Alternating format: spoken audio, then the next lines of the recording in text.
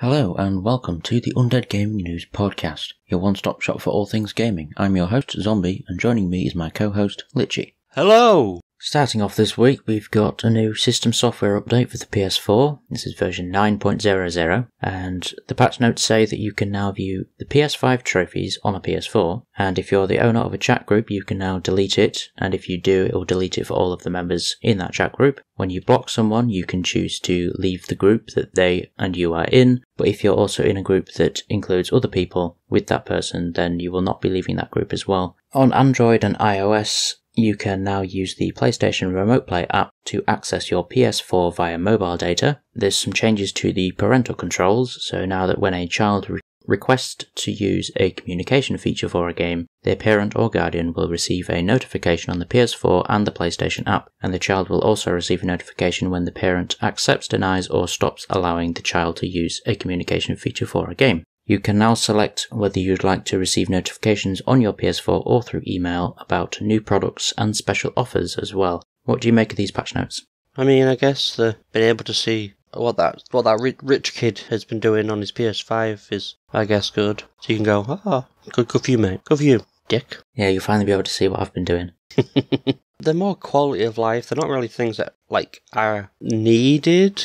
Obviously, I don't need to be able to see what you've been doing on the PS5. I don't need to be able to delete a chat for everyone else, because then obviously I can just... If I let's say I was a complete asshole to people online, I can then just delete that chat, and that person no longer has evidence to report me. Well, I'm assuming that chat logs are still backlogged on Sony systems. And I had a question on whether, when you blocked someone before, did it kick you out of chats that you were in, or do we know if that was a thing before, or...? No, it's just basically when you block someone before, you would still remain in a chat with that person if it's just you and that person, as well as obviously if you was in a group chat with that person as well. Whereas now when you block someone, you can leave the single chat with just you and them, but if you're in a group chat with them, you'll stay in that group chat. I don't think that's that useful, because if it's a case of it's just you and them in a chat, they're not going to be talking to you, you're not going to be talking to them anyway. The only time that would be beneficial is obviously in the actual group with other people, where the blocked person is still talking and other people are responding. Obviously you don't know what the side of the conversation is with the blocked person, so you're just seeing one side of the conversation, and so you don't understand what's going on. Whereas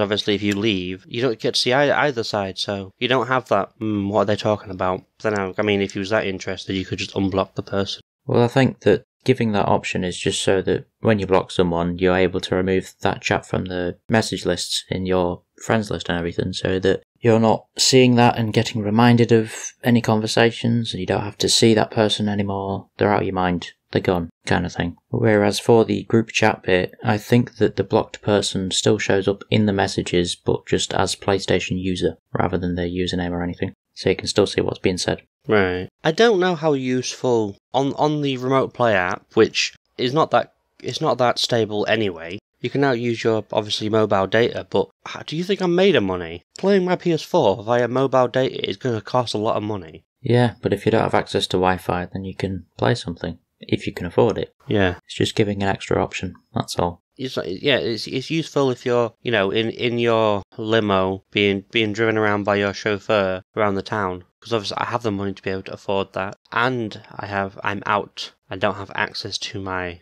Wi-Fi. But generally, at home, you'll have Wi-Fi. Otherwise you wouldn't normally have a PlayStation account anyway. Yeah, but you could be out and about with no access to Wi-Fi and decide, I want to play a game, I'm bored. So do that. Yeah, but know that you can play maybe a couple of minutes without accruing a stupidly large bill. And then the only positive thing I can see about this, I mean, there's not something that really affects me because I don't have use for parental controls. If the child's using communication features for a game, I mean, for one, the communication features on that game, I'm guessing it just means voice chat. No? Well, there might be in-game messaging as well. Yeah, but yeah, there's. Then obviously I'll get a notification. It's like, nah, I don't want little Timmy talking to people online. It's like, well, why did I get him that game where these people I don't want him talking to are there? parents could use it as a punishment if the child's been misbehaving, so you can't talk to your friends. But there's also the possibility of people who are much older going on that same game and being very inappropriate, so the parent could obviously block that person out. Yes. I don't know, the only thing I can think of is it's like on 18 plus games you get children who play them, but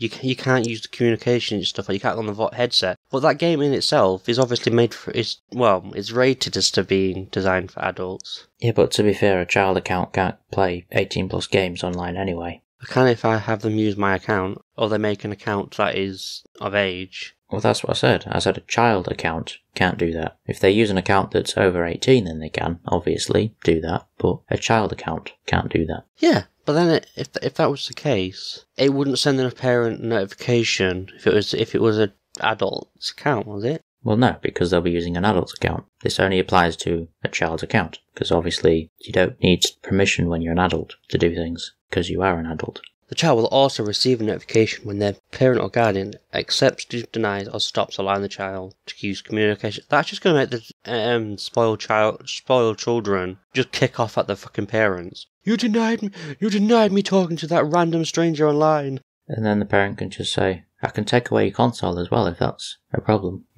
Completely restrict your access if you're going to whine about it. Yeah. The new PS4 software update has apparently been causing some issues for some people. The update was originally rolled out as a beta in late July for the beta testers, but when the full rollout came recently, a number of players reported some issues that significantly impacted the performance of the PS4. Players began posting issues on Reddit, with one user claiming that the patch significantly slowed down their PS4 and that they had to reboot the system several times before being able to open the PlayStation Store, and that operating the system still remains a problem. Another user said that they've also faced issues with their PS4 being slowed down, and that they needed to reboot the console before they could even launch a game. A few other users have also said that they've been receiving DNS server issues since installing the patch. These issues are occurring in the base, slim and pro versions of the PS4, however it's not guaranteed because there's still plenty of people who say that they're yet to notice any issues after installing the patch. What do you make of that? It's been horrible, man.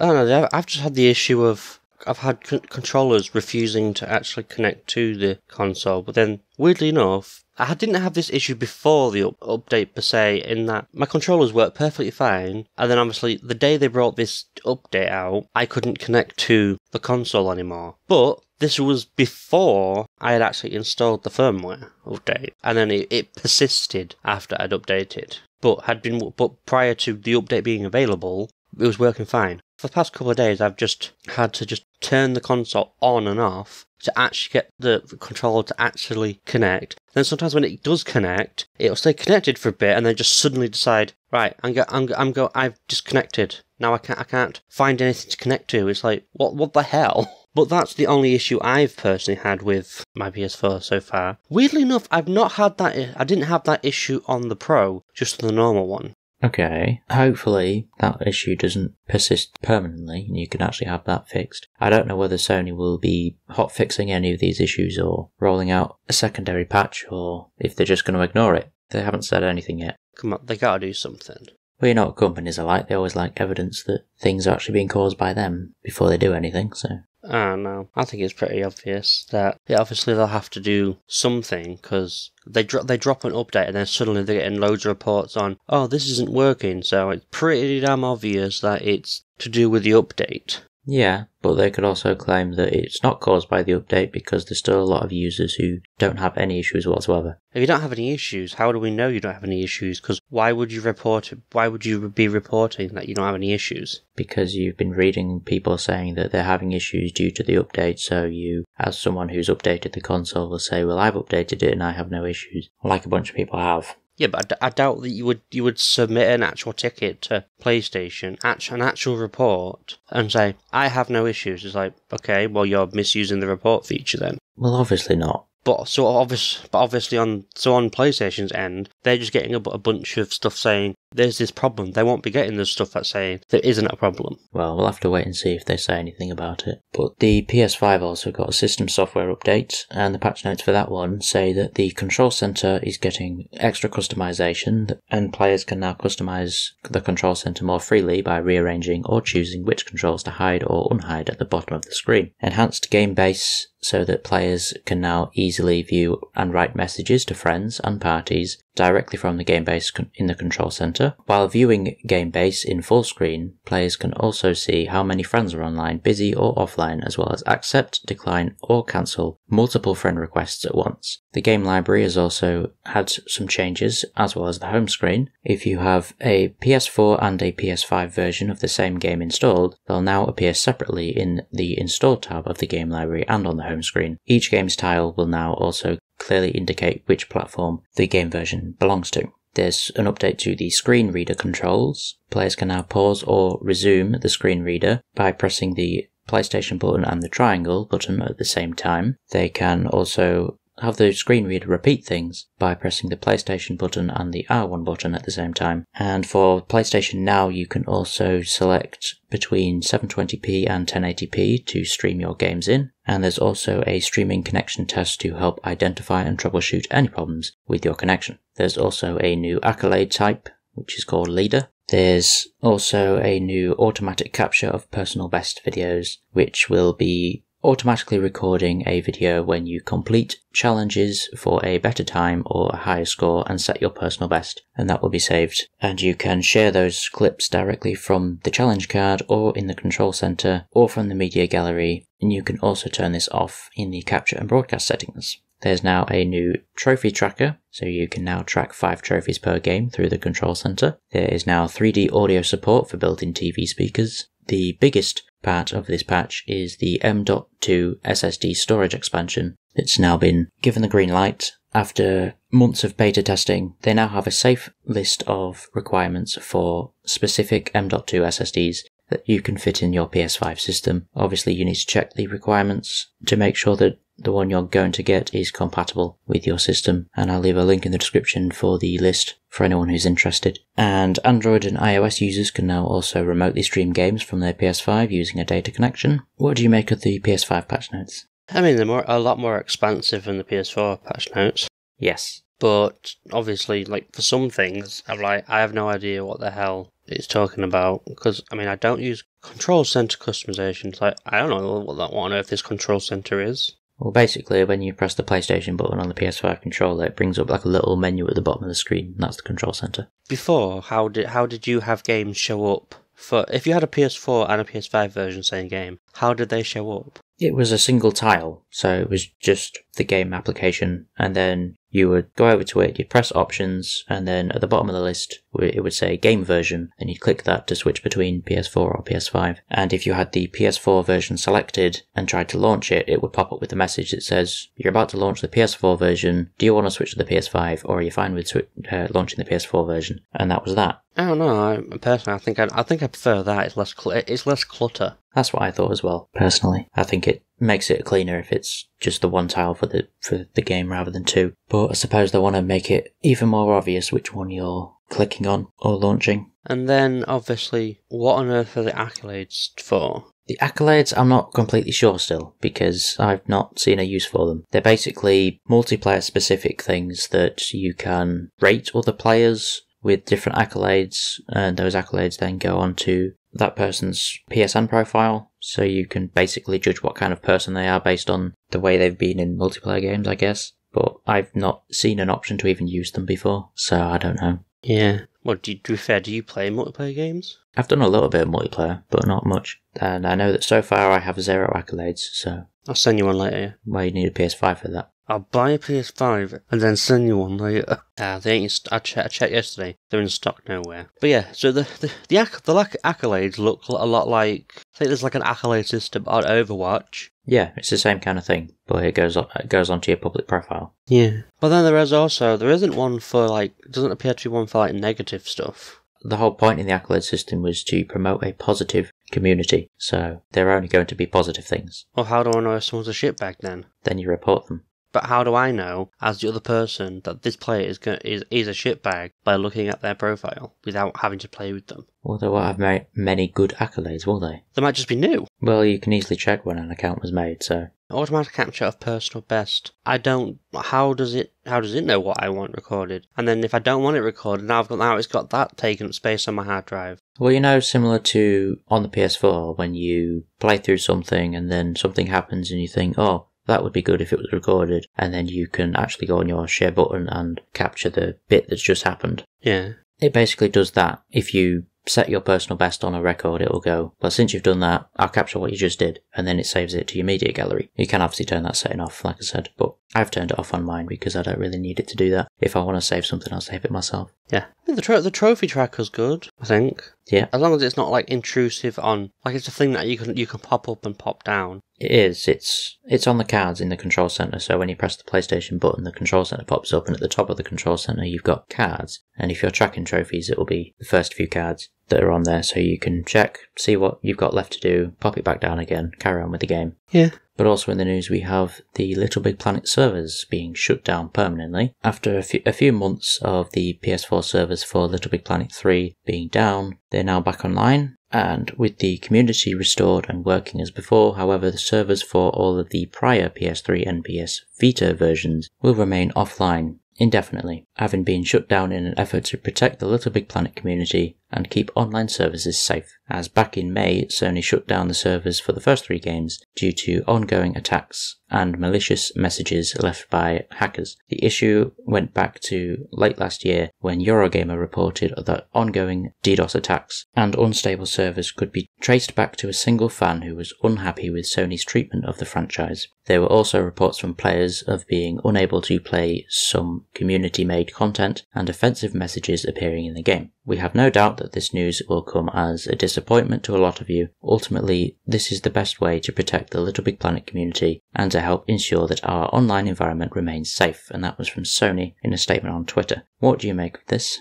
So I can't play those anymore. You can play Little Big Planet 3 again online, and you can still play Little Big Planet 1 and 2 in single player, just not online. You play Little Big Planet in single player, you play it with your homies. I mean, I played Sackboy all the way through on my own, so... Is Sackboy's adventure any different to Little Big Planet? Because Little Planet, the whole thing was, the community was the appeal of the game. Yeah, it had a little bit of a story, but the primary objective is just creating a community where you'll create stuff together. It's similar. It's basically a Little Big Planet game, but and you have that community element still baked into the story, as you're referred to as a knitted knight, and there's a lot of knitted knights out there. And there are obviously co-op missions that are only accessible with another person, so I've not played those ones. But most of the trophies for the game are multiplayer trophies, so it's still encouraging you to play it with other people. And obviously that brings another point. How do I get the co-op trophies on Little Planet 1, 2 and 3? How do I do the co-op stuff?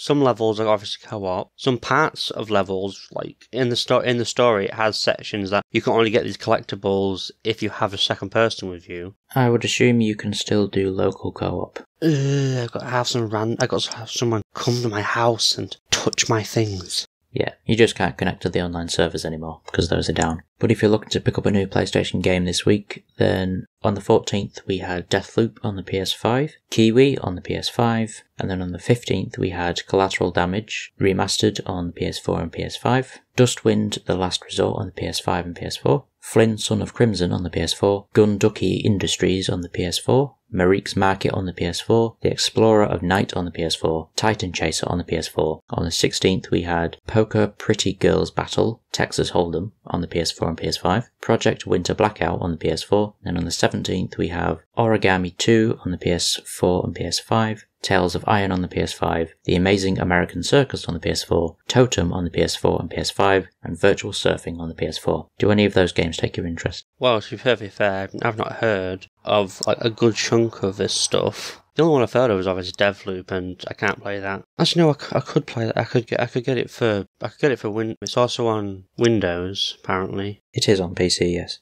Poker Pretty Girls Battle. By any chance, does that have scantily clad women in it? I find it hard to believe that would be very respectful of women. Well, based on the screenshots, it's your typical anime girls. I think I've heard of collateral damage before, I'm sure. Cat lateral damage. It's basically a cat sim where you destroy things. Yeah, but now it's remastered.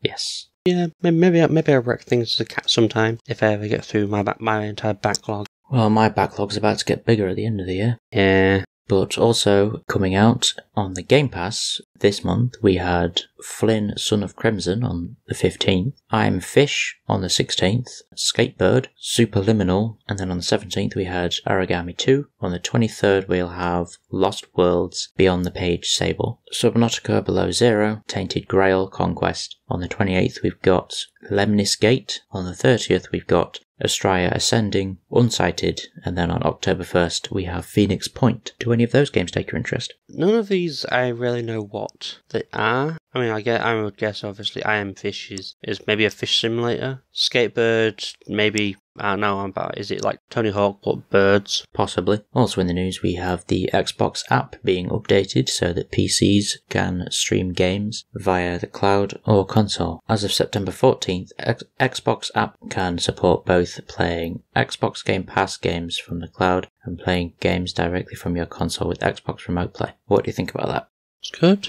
I don't know of a situation that I would be using my PC to play games that I have on my Xbox. I think maybe the other way around, maybe. I guess that would work if obviously you had a PC that doesn't have the specs for certain games. Well, if you're looking for a free game this week, then you can head over to the Epic Games Store and claim Speed Brawl and Tharsis, which will be available from now until the 23rd of September.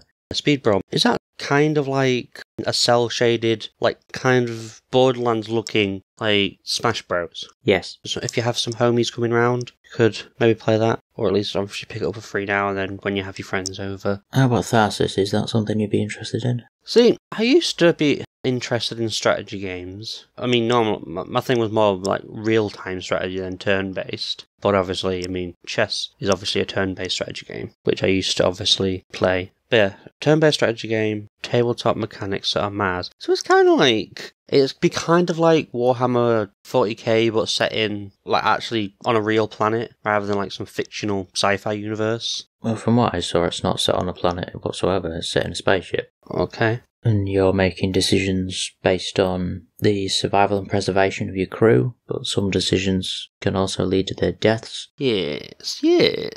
So it's kind of managing resources and going with moral choices as well as trying to make sure people survive that need to survive. Oh, so like something like 60 parsecs game? Yeah. So it's like that? Kind of like that, yeah. But I think it's a bit more involved and complex than that one. Yeah. Also in the news, Epic Games head Tim Sweeney has responded to the ruling in the Apple lawsuit. Epic Games and Apple have of course been in a court battle for quite a while, and it's finally finished, as the judge ruled an injunction on September the 10th that's scheduled to take effect in 90 days on December the 9th. It specifies that Apple is hereby permanently restrained and enjoined from prohibiting developers from including in their apps and their metadata buttons external links or other calls to action that direct customers to purchasing mechanisms in addition to in-app purchasing through account registration with the app. The court has also ruled that app and game developers can now use third-party payment methods for apps and games hosted on the App Store, thus allowing them to work around Apple's 30% transaction fee. The lawsuit, of course, started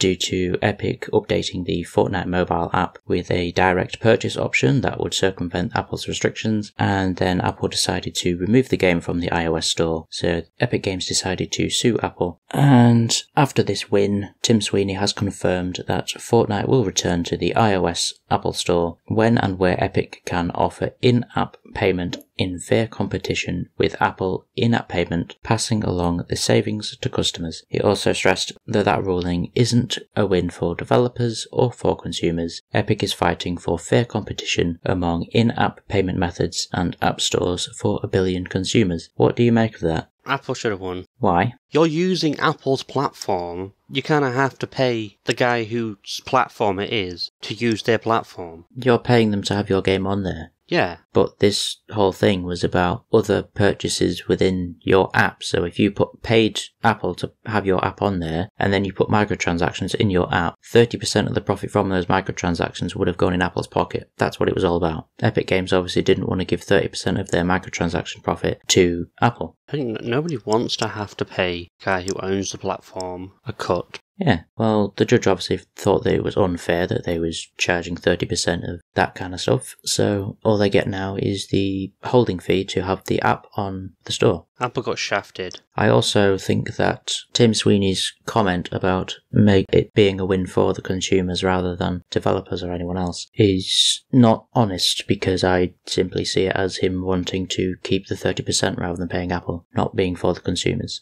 But yeah, it's not beneficial to consumers. It's beneficial to Epic. They get to circumvent whatever the hell contract they signed when putting the thing on the store, which is a bit underhanded. Paying Apple to be able to make money off their platform is kind of what you agree to when you put your app on their store. Yeah, but they thought it was unfair, which is why they added their own direct payment in the Fortnite mobile app, which then obviously Apple was like, well, that's not allowed, I'm taking that down. I don't like that. Yeah. Because obviously Apple wants the 30% rather than allowing for the direct payments. Also in the news we have Nesting Games, which was originally formed sometime last month by some ex-Ubisoft developers. It's a Canadian-based studio, and they've recently announced their co-ownership by the Italian publisher Digital Bros. The CCO of Nesting Games was quoted as saying, "We want to go back to creating RPGs that are focused on immersion, great characters, powerful storytelling, and strong gameplay. We are moving away from the massive open world model, full of icons to clean up, and returning to experiences that are content-driven and ultimately respect the player's time. Whether you play our game for 30 minutes or a 2-hour session, what you'll get is always interesting content and a gratifying experience."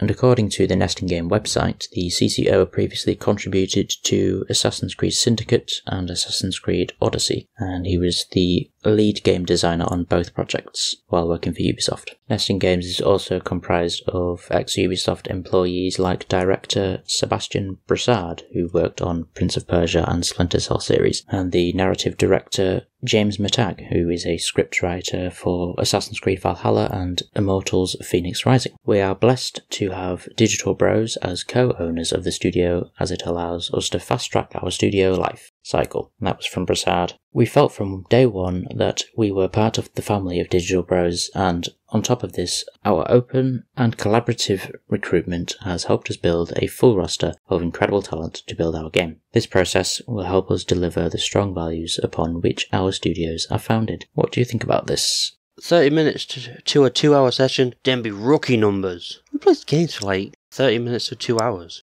People who have very busy lives. I could never do it. After a long day, I'm going to sit down, play a game. I'm play that for hours. But yeah, a question that them saying they want to go back to obviously creating RPGs that are focused on immersion, great characters, powerful storytelling, and strong gameplay. I'm going to question back to when did you ever make an RPG that is focused on immersion, great characters, storytelling, and gameplay? Well, they might have done that towards the start of their career, I don't know. They might have been involved in some projects back then. I do agree with the moving away from massive open world model filled with icons to clean up. Yeah, that's great. Well, I'm interested to see what game they'll be making anyway, but it'll be interesting to see what comes out of that studio. Yeah. In Nintendo news, we have a Bluetooth audio update. Only one Bluetooth audio device can be paired at a time, but up to 10 devices can be saved on a Nintendo Switch system. Bluetooth microphones cannot be used, and you may experience audio latency depending on your Bluetooth device. What do you think about this?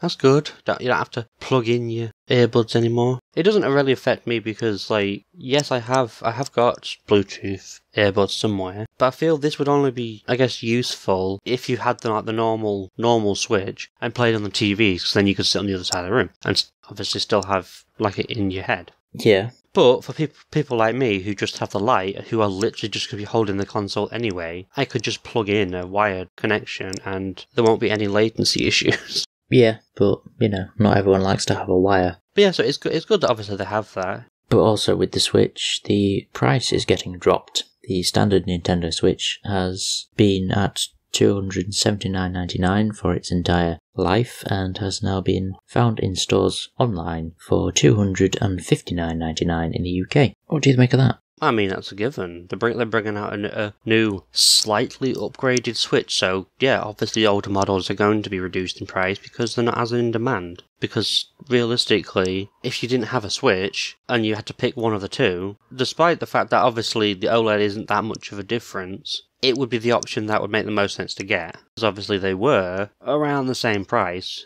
so you might as well have just got obviously the OLED. Yeah. Well, when I saw the OLED announced initially, I didn't know if they were going to be dropping the price of the Switch because obviously there was roughly about a £30 difference in price. But the Switch OLED obviously just has a better screen and that's it. So dropping the price didn't really seem to be like it was inevitable because it's obviously a minor difference. But now they've put obviously a much bigger price gap between the two. So if you was waiting for a Switch, then now's your chance to get the original a lot cheaper. Well, £20 cheaper. But also in the news we have Deathloop is apparently having some issues on the PC. The critical response to Deathloop is almost unanimously glowing as it has an 88% score on Metacritic, and yet the overall user rating on Steam is mixed, with 64% of the more than 2,400 user reviews coming in as positive. The majority of the negative reviews on Steam complain about stuttering during gameplay. What's actually producing the stuttering isn't clear, but obviously a lot of people have made up their theories, but a statement was made by the Bethesda community manager, Andre Carlos, and he said,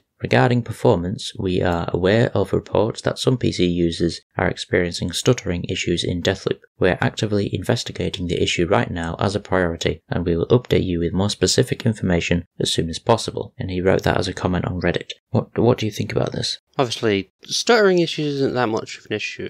Like, compared to, like, when Cyberpunk came out, that was just filled with problems, and obviously Bethesda's known for having very buggy games. Stuttering issues is pretty mild. Well, whatever's causing the stuttering issues, I'm assuming that they'll be able to clear that up within a few weeks, after obviously a bit of QA testing and stuff. Also in the news we have some games getting delayed, starting off with Total War Warhammer 3 being delayed into 2022. The chief product officer, Rob Bartholomew, said, "While it's tempting to rush to the finish line as it comes into view, we have made the decision to give it a little more time by moving the launch of Total War Warhammer 3 from 2021 to early 2022. The wait won't be much longer and we'll have plenty of new information for you in the meantime. The new date will make it for a stronger release and the best first step into a new era for Total War Warhammer. We don't consider this release the end of our trilogy, but the start of years of content and support as we continue to bring the jaw-dropping scale of Games Workshop fantasy universe to Total War." What did you think of this? I don't know. That's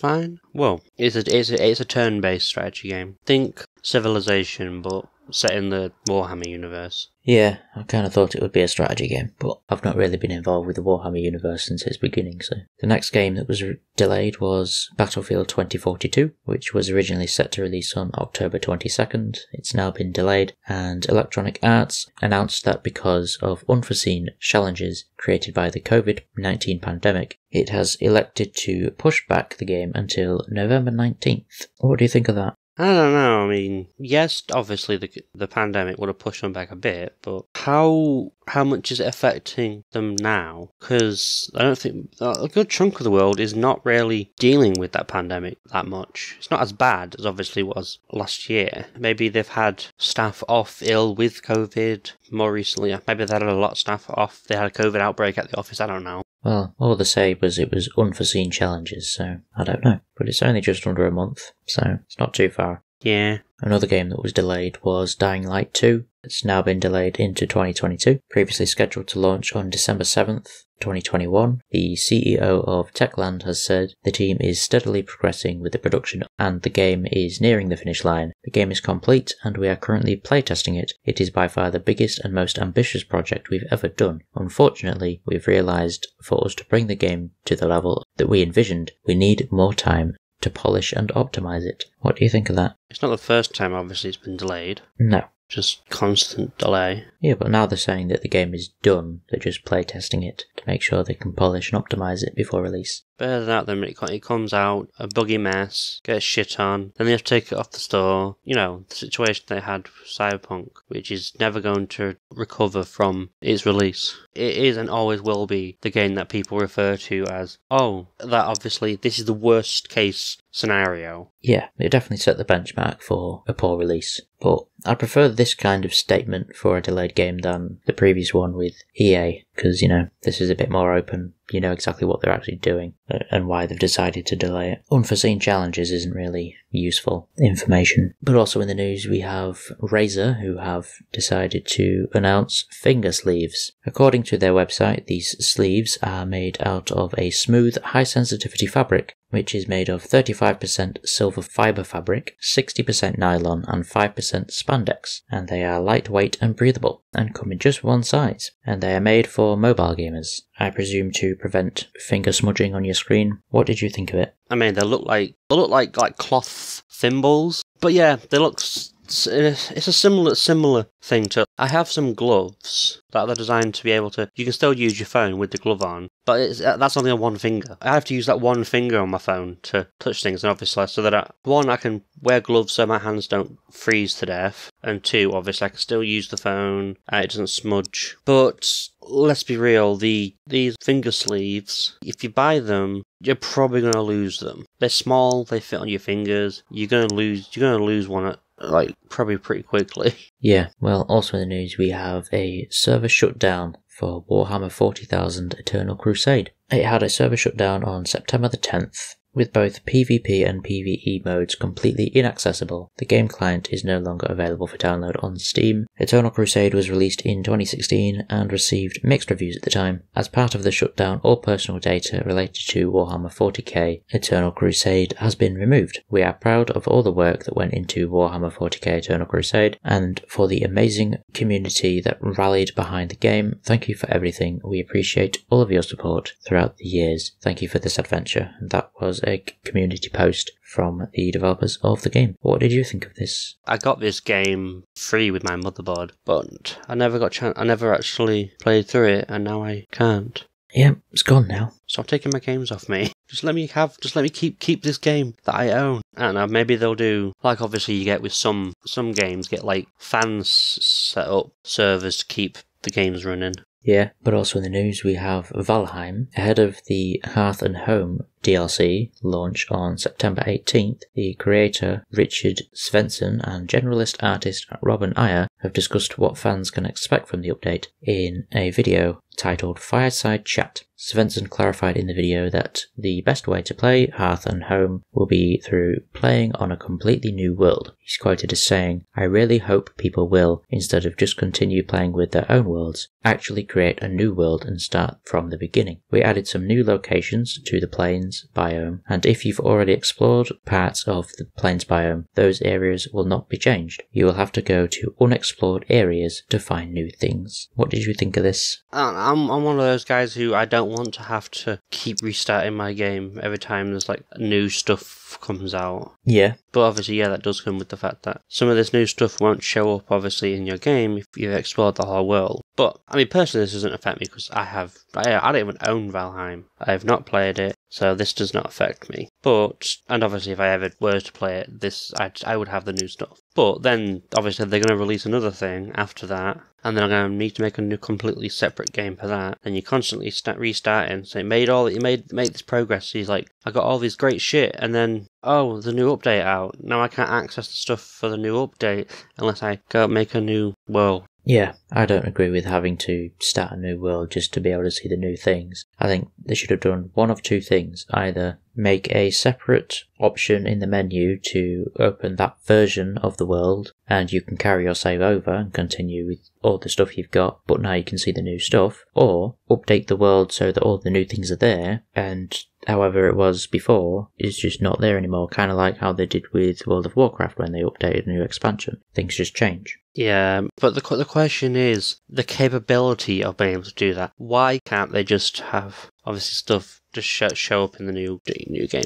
Obviously, you'll all the new items and stuff should still be available, obviously on your old saves. But like they said, I think they said that there's new like, biomes or something, or new locations in the Plains biome. Yeah. I understand that you've already got that place in the world is already registered to your computer. So obviously it can't just change that because you've already got that. I don't know. It's like a lot of games bring out like new maps for games, and I generally don't play on like the new maps if I already got a game. Because why should I start all over again? I don't wanna. Yeah. So you get maybe 90% of the update on your old save, but you're just missing that 10% unless you want to start fresh. It depends on how far you are in the game. If I have spent like 1,000 hours in that world, I'm not gonna be like, you know what? I want to start all over again. Yeah. I don't want to start with nothing again.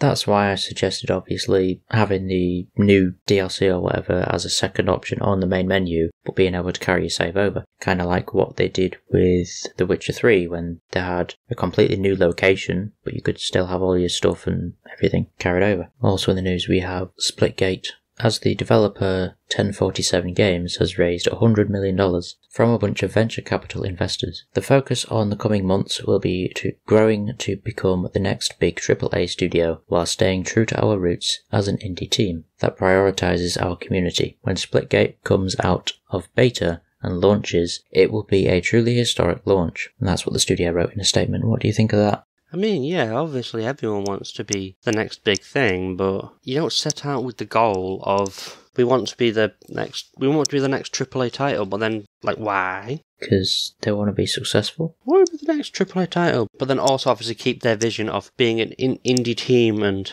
you can't really have your cake and eat it. You're either going to get big, and then you've got to be able to keep up this workflow, and that is then going to drag on people. People are going to leave, new people are going to come. You cannot be both rich and have a good community among yourselves. It's going to become about the money. That's what always happens when you become a AAA games developer. It's all about how this game can make you money, and less so how this game feels to play, or is this good? Is this a good game? Is this my vision? Also in the news we have GameStop, as they have decided they want to move beyond games and evolve into a tech company. GameStop has two long-term goals: delighting customers and delivering value for stockholders. We are evolving from a video game retailer to a technology company that connects customers with games, entertainment, and a wide assortment of products. We are focused on offering a vast product selection, competitive pricing, and fast shipping, supported by high-touch customer service and a frictionless e-commerce and in-store experience. That is a quote from a rep for the company. What did you think about that? If it's just technology and stuff, yeah, fine. I mean, can you really call yourself GameStop if you don't specialize in like games? Well, they're still going to be selling games. It's just obviously not their main focus anymore. They're going to be selling tech stuff as well. Yeah. But also in the news we have Alan Wake Remastered. It's been confirmed that all of the product placement that was in the original is going to be removed for the remastered version. A PR rep for Alan Wake Remastered confirmed that, so there'll be no Verizon, Energizer, Ford or Lincoln branded stuff in the game. The reason is that the deals for those brands have been expired for a long time, so obviously they can't actually do that anyway. I mean, yeah, that's a given, but then obviously like, some of the stuff, you kind of have to have some kind of advertisement, like they've got like a billboard with Verizon on it. Obviously that just can't just be a blank white billboard. There's got to be something on it. Someone's got to sponsor it. Well, they'll just change the picture on it and that's it. It doesn't have to be a brand, it can just be anything. In other news, we have a new Brothers in Arms game confirmed to be in development. Gearbox CEO has confirmed that and said, "I think the next Brothers in Arms game has to be authentic, and we have been working on that." What do you think about that? I've never played a Brothers in Arms game, but obviously, I mean, they do a decent job with the Borderlands series. Yeah, I've never played Brothers in Arms. Maybe we could be Brothers in Arms, play it together. Is it a co-op game? I don't have a clue. I just wanted to make the joke. Well, tough. Also in the news we have Darkest Dungeon 2 has a release date for the early access to the game, and it's going to be coming to Epic Games Store on October 26th, 2021. How old is the original Darkest Dungeon? I don't know. I don't think it was that old. Well, they've got a sequel coming into early access. Also in the news we have Nvidia, as they've confirmed, a leaked GeForce list as real, but claims that the games on the list were speculative. They're quoted as saying, Nvidia is aware of an unauthorized published game list with both released and or speculative titles used only for internal tracking and testing. Inclusion on the list is neither confirmation nor an announcement of any game. Nvidia took immediate action to remove access to the list. No confidential game builds or personal information were exposed. What do you think about that? I know, it's an indication, obviously. Okay, so they will probably support these games? I mean... That's not guaranteed, as they said that they were using them for internal tracking and testing. I'm obviously not going to mention what the games were, because we don't know which ones are actually real and which ones aren't. But I mean, to be fair, what games does like GeForce not work with? Is there any games that come out where they're just like, nah, we're not supporting that? I don't know. Nvidia, GeForce will continue to make games just look as pretty as possible. Yeah. In game trailer news, though, we have a new trailer for a game called Tuesday Morning. What did you make of it? Yeah, it looks alright. It looks very reminiscent of like Final Fantasy 15. Yeah. Obviously, I think it has more. I don't know if it's necessarily set in a similar kind of world. I think I saw. I'm sure I saw like a Minotaur or something, which isn't very obviously Final Fantasy-y. They didn't really give much information away, did they? But it was just an announcement trailer, so hopefully we'll have more information on it soon. All it said at the end for release date wise was 2021, so no specific month or date. So possibly we'll be getting a gameplay trailer in a few weeks' time. Yeah. But that just about does it this week. If you have any thoughts on anything we've discussed this week, leave them in the comment section below as always, and we'll see you next week. Goodbye. Goodbye.